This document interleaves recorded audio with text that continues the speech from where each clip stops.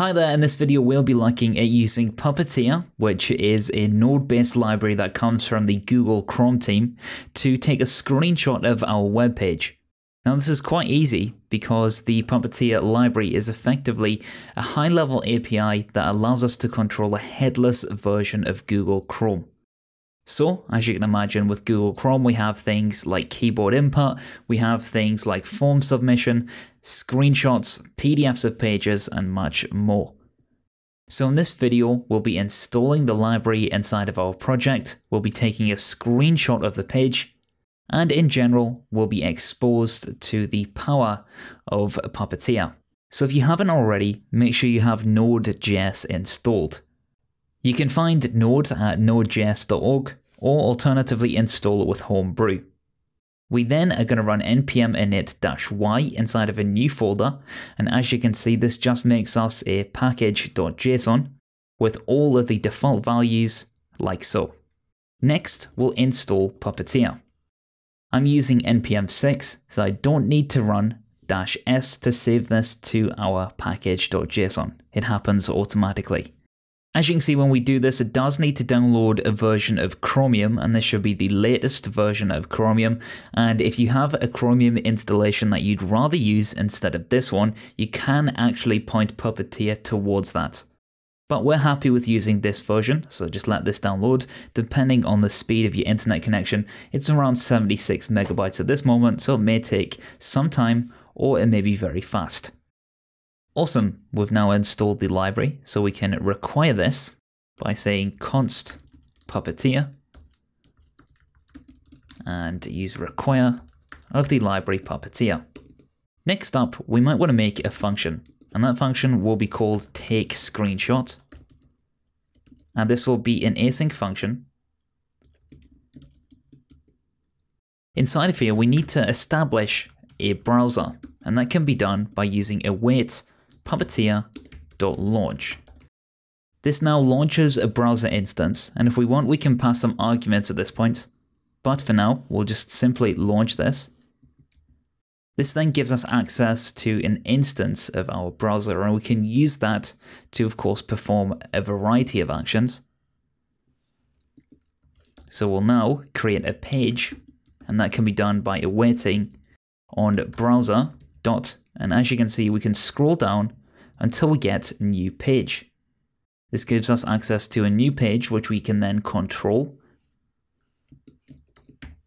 So as you may imagine, the page has a variety of different elements. We have everything from click to close to content for getting the full HTML content of a page. But we're looking for go-to. Go-to allows us to navigate to a URL. So let's go to my site. And we also now have a handy page.screenshot. And as you can see, the screenshot method at this point captures a screenshot of the page. We can optionally provide some screenshot options into this page.screenshot. If we look at the code and we look at the screenshot options, you can see that the interface allows us to optionally add a path. That's of course the file path that we want to save the image to. We can, if we want, define a type. This defaults to a PNG, but we can also use a JPEG if we want. We can add a quality to the image, and what this does is will determine the file size. So if we want a really big or really high quality image, of course we'd use 100. And if we wanted a lower quality image, we'd use a number maybe like 50, 75, or even smaller than that, around 30. We can optionally take a screenshot of the full page. That would be good if you wanted to take the entire scrollable body of a page. We can draw a bounding box with the clip attribute here, and this allows us to set an X, a Y, and a width and a height to determine a sort of clipping area of the page. And finally, we have the option to hide the default white background, which allows us to, of course, capture screenshots with transparency. So as you can see, we can do quite a bit here to change the way that the screenshot looks. The main thing that we need at this point is a path, because if we don't specify a path, then we can see that the image will not be saved to the disk, and that's what we want at this point. We want the image to be saved, so we'll provide a path. So let's provide some options, and the path will be /images. Let's make sure we have a directory called images, and that's done by using the make directory command. We won't need the quality because that's of course a PNG by default, and we'll keep it that way. We'll set emit background equal to true. We'll also use the full page because we want the entire scrollable body of the page, and I think we're happy with that. Because both of these page elements return a promise, we'll also need to await on these elements. So let's await on the page goto and the page screenshot, and we'll pass in the options. After this is done, we can await on the browser close, because this will then, as we can see here, close the browser with all the pages, and we can no longer use that browser method from here on out. So this object rather is gone, and it should be considered to be disposed of.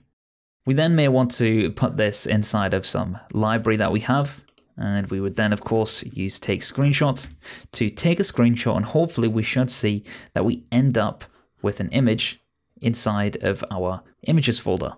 The only one thing we need to fix now is a slight error with the path.